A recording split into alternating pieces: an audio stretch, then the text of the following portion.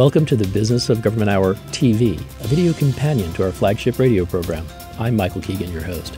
Each week, government executives and thought leaders join me for an informative, insightful, and in-depth conversation on improving government effectiveness. These individuals are truly changing the way government does business. What are the U.S. Army Reserve's strategic priorities? How does it support civilian authorities? And what are the essential components of force readiness?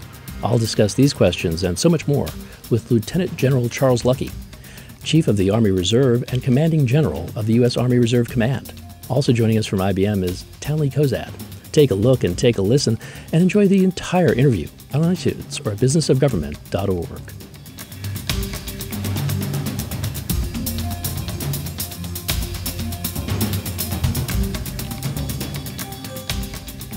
What are your specific duties and responsibilities as Chief of Army Reserve and Commanding General of the U.S. Army Reserve Command? Different set of responsibilities. I don't want to say that it's a technical distinction because it's not. Obviously, it has significant. There's a significant legal nuance between the two sets of responsibilities. But I would say, from the listener's perspective, and frankly from my own soldier's perspective, it's really. The best way I can explain it is it's the responsibility of the Chief of the Army Reserve to make sure that the Commanding General of the Army Reserve Command has the resources, whether it's policy, whether it's money, whether it's relief from certain requirements. Essentially, the Chief of the Army Reserve is supposed to be the person in Washington who is helping set the Commanding General of U.S. Army Reserve Command up for success in terms of building those units from an operational perspective. So the good news is those two guys know each other really well. Okay. The challenge is, since they're the same person, that would be me. The challenge is for them to remember who they are in any given conversation. So it's actually relatively easy for me, which may or may not surprise you. It's sometimes much more difficult for other leaders across the Army to sort of understand in what role I'm operating because they see one face. Mm-hmm. I recognize I got two different sort of sets of responsibilities, but they're very much mutually supporting and complementary. Mm-hmm. So I task myself on a daily basis to do things. And sometimes it gets done. So regarding those dual responsibilities, if you will, what are some of your top challenges you face, and how have you sought to address those challenges? Without a doubt, the biggest challenge that I have as a leader of this team is to drive at the, I won't say strategic level because that's a little grandiose, but at a very high level, looking over a time horizon, so not just today and tomorrow, but out into the future, driving a change in the culture of one of the three components of the Army and ensuring that the culture of that component matches and is going to support the development of certain capabilities to deal with the emerging threats in the 21st century. To put it a different way, we have spent the last 15, 16 years in the Army, for all the right reasons, and I think I've said this publicly in many different fora, focusing on a certain type of warfare, by and large, in a certain part of the world, and having a relatively predictable sense of when we would need to move the next unit or the next capability into that theater of operations. We are now in an environment where there are potential competitors on a global scale that have the ability to challenge our military capabilities, our military power, what we have referred to as overmatch, what we have essentially relied on to be able to operate to some degree of impunity in certain domains, who now have the ability to challenge us in each and every one of those domains. My view of this, to some extent, candidly, is informed by my previous assignment as the Chief of Staff of NORAD, U.S. Northern Command, where I spent 4 years learning about and watching emerging threats in the world.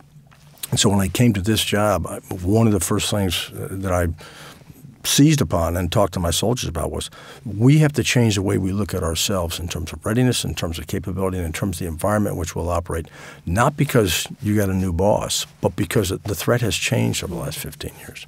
So it's really, very simply, driving the requisite cultural change in an organization is probably the biggest challenge I face. I would just ask, what has been most gratifying for you since you've taken on the current role? This is a fantastic job in many respects. But of all of them, I will tell you, I think the most consistently rewarding aspect of my responsibilities is meeting with, talking to, leading America's youth, American soldiers who have not only taken on the responsibility to support and defend the Constitution of the United States of America against all enemies, foreign and domestic, but are also doing it in the context of maintaining civilian jobs and, raising and taking care of and being very much engaged in their own families, which ostensibly all soldiers do. But they're doing it, as I said, across this huge expanse of space. So they're everywhere. They're in every town. We were talking recently about this sort of issue about the pervasive scope of where our soldiers are. Somebody told me the other day there isn't a middle school or high school in America that doesn't have at least one child in it that is somehow directly related to somebody who's serving in the United States Army. Now, whether that data point is specifically true or not, what I do know is America's Army Reserve accounts for a lot of that scope across America, because we're not enclaved in bases. We are literally everywhere. So it has been extraordinarily rewarding and fulfilling for me to feel very much a part of that connection with America through this team. So, General, I'd like to get a sense of your strategic direction for the U.S. Army Reserve. Perhaps you could highlight some of your key priorities for enhancing your foresight and agility to meet the increasing global and complex challenges you face. So let me tell you the three priorities or bins. Priorities is probably not a fair way to characterize. I would say lanes of activity or lanes in the road or lines of effort, however you want to characterize it. So we've already touched upon one, which is really readiness of the force. Within the context of readiness, we've identified, depending on what may be required in terms of time and where we would have to potentially go and what the Army would need from us and what the joint warfighter would need from the Army. And when I say warfighter, I'm talking about the combatant commands that would potentially need capabilities. About 18% of our force, when I say our force, I'm talking the Army Reserve, needs to be ready to go at a sufficiently high level of capability. And when I talk about capability, I'm talking about ability to move, ability to shoot, which is lethality, the ability to survive and win on a modern battlefield. So 18%, so plus or minus somewhere between 25,000, 30,000 soldiers potentially, very quickly. When I say very quickly, I mean less than 90 days. In some cases, significantly less than 90 days. So to get after that, we've basically designed a concept or a construct, and it's Ready Force X. And the reason there's an X there is because it changes depending on the threat and the potential location, because some places, some threats require certain capabilities, other threats would be addressed with other capabilities.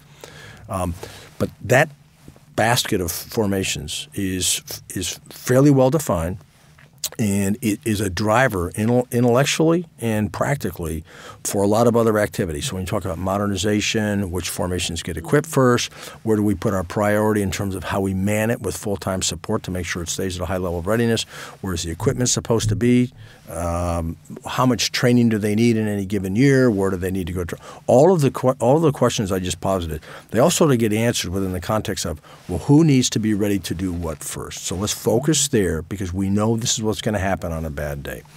So that's the driver. Again, it's an intellectual construct, but I'm not going to, but I can name by unit who actually falls into this basket. And so that's really helping us from a strategy perspective almost, certainly from a conceptual perspective, to get at meeting those requirements quickly. So that's the readiness piece from an operational perspective. Supporting that, by and large, is the next line of effort, which is what I call all things employers and families. Because we're not going to get ready unless our soldiers are ready. So the fundamental building block of readiness is the individual soldier. So from a reserve component perspective, there's a couple aspects to that. One is I want to make sure that all of my soldiers understand our expectation is that we are ready enough to be relevant from a Department of Defense perspective, but we're not so ready that they can't keep good civilian jobs. I mean, what we bring, what America's Army Reserve brings to this warfighting enterprise and capability is a very, very capable set of units that are needed very quickly, but we can bring it to the fight, to the environment, whether it's to deter or to actually conduct combat operations or support combat operations. We can do all that at a significant cost savings to the taxpayer. I mean, if I'm ready enough to be as good as the full-time force all the time, then I'm probably the full-time force, which is a different financial proposition for the American people. So I try to make sure I'm very clear on what we really bring to this from a strategic perspective. That requires me to engage employers across America and influencers that are capable of helping me influence those employers to make sure the employers of America understand when you share your talent with me, when you're willing to share one of your great employees with the leader of America's Army Reserve, this is a partnership because this is all about us being woven together from a national security perspective to support the security fabric of the United States. That's what the American people want and need us to do. So I want to make sure employers understand they're part of this team. And you are doing the right thing. I mean, this is a patriotic thing for you to do in many cases to support the national security apparatus of the United States by sharing really, really good talent with us. And we have fantastic talent in the Army Reserve. And then the third part of this is the family. So I look at it as a triangle because I've got to make sure that the family's comfortable that the soldier is able to maintain good civilian employment, able to spend time with family, doing the things that we expect members of families to do, and at the same time being ready and able to support the warfighting effort of the United States. So that's number two. Mm-hmm. Number three, very quickly, all things future, the future. That goes to leader development. That goes to where do we move force structure over time to get in front of demographic shifts in America so that we aren't recruiting or trying to retain soldiers in places where people just don't live anymore. Mm-hmm. I mean, one of the unique differences between the Army Reserve and the active component is we recruit and we retain soldiers where they live and where they work. We don't have the ability to just pick up the phone, tell somebody, hey, I need 100 more people over here and move them at a permanent change of station order to some other location. That's not how it works. So I have to get the organization to think in front of move of demographics so that the force structure that we need to have in place is there to catch talent when it shows up. Or at the very least, move it to where we know the talent is and is going to stay. Which takes us back to 1908. Big part of the future is, and this is a role where the America's Army Reserve brings a key capability to the Army and to the Department of Defense, in my opinion. We have soldiers right now working, and I'm not going to list a bunch of corporations because I don't want to be – I'll leave somebody out and I'll get in trouble. But we have soldiers right now who are in their civilian jobs working in very critical positions at a very, very high rate of level of competency in emerging digital technologies, whether it's artificial intelligence, space flight, digital optics, extraordinarily high processing systems in terms of speed. You're talking to an English major from the University of Virginia, so I don't want to get over my ski tips here too much about all this cool stuff that's going on out there. But what I do know, and I actually have gotten a little bit more fluent on this than I was when I started, what I do know is the Army Reserve has, I'll just call them sensors. We have soldiers out there working in these fields, whether it's cyber, artificial intelligence, whatever, who are essentially able to bring that knowledge and that potential capability into the Army through the Army Reserve. Or, in some cases, this is talent that was trained by the Army, but once the soldiers finish their statutory service obligation to the Army, may make 3 times as much money doing this in the private sector, but still wants to remain affiliated with the Army so they can, as I said, just sort of like the docs in 1908, surge to meet a requirement in the event of a national crisis. So again, the Army Reserve becomes the place where this talent goes and stays to remain a part of the team, but at the same time not be at a financial disadvantage because of their talent. They're able to command significantly more in the way of salary outside of the Army than inside the Army. So the future is a big part of how I look at my responsibilities to the Army and to the American people.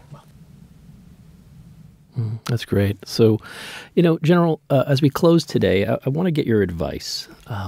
What advice would you what advice would you give someone who's thinking about a career in public service? When you say public service, there's so many aspects to that. I'm a big proponent of education as one of the strategic enablers for just civil discourse and governance in America. Maybe it's because I went to the University of Virginia. And I sort of embrace Jefferson in regard that one of the basic tenets of us governing ourselves is to be witting of what the challenges are, what the trade-offs are, and compromise is appropriate and necessary to advance the common good. So I think there's a tremendous opportunity there, and I think there's a tremendous need for it there. What I remain focused on, and I do talk to soldiers about this, we got to make sure that we are constantly modeling, leading. Not in terms of political discussion, not in terms of any particular view on any particular subject, but just in terms of basic professionalism, modeling what right looks like in terms of character in America. I just think that's a tremendous opportunity. And as the leader of America's Army Reserve, I feel very much it's a part of my responsibility to the Army and to my team to make sure that we're out there messaging to the American people, this is the coolest tribe. This is the coolest tribe in Western civilization. And I want people to want to be a part of this team because it's a great way for them to give back. It's a great way to put others before self. And it's also just a great team to hang out with. And so to me, it's all about public service. Well, General, thanks for taking some time out of your busy schedule to come on in and talk to us today. But more importantly, Townley and I would like to thank you for your dedicated service to the country. Very much so. Thank you. Well, I appreciate the opportunity to speak with both of you. And I'll just say it's been the honor of my life to lead the coolest team in America. And we'll just keep pounding. I hope you enjoyed this edition of the Business of Government Hour TV. Be sure to join us next time for another informative, insightful, and in-depth conversation on improving government effectiveness. Until next time, it's businessofgovernment.org.